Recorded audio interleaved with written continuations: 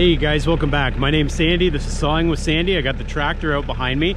Just a moment ago, you almost saw me get it stuck on a hill. We'll talk about that in a second.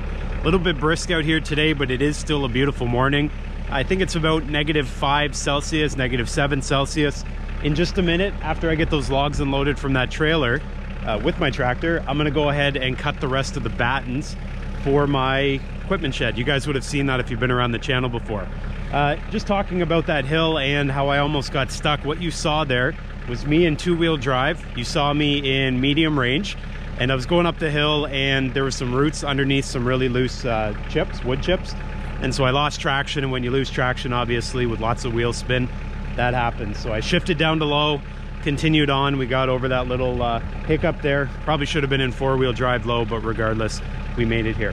As I said, we're about to head in there, get that Woodland Mills fired up, make the rest of the battens. First off, let's get the logs, which I've just collected, out of the back of the trailer. They probably are frozen in there because they've been in there for a few days. But let's get them out of the trailer, push them onto the ground if possible, and then we'll pick them up with a grapple. I tend not to use the grapple to pick it directly out of the trailer because there's not a lot of room there. I don't have much feeling with that grapple, and if you guys can imagine, if I get in here and I think I'm hooked onto a log and I close up that grapple and it happens to be the side on the trailer, the tractor doesn't tell me and it just snaps it off. So I'll try to push this out and then we'll see how we make out. Glad you guys are here. Here we go.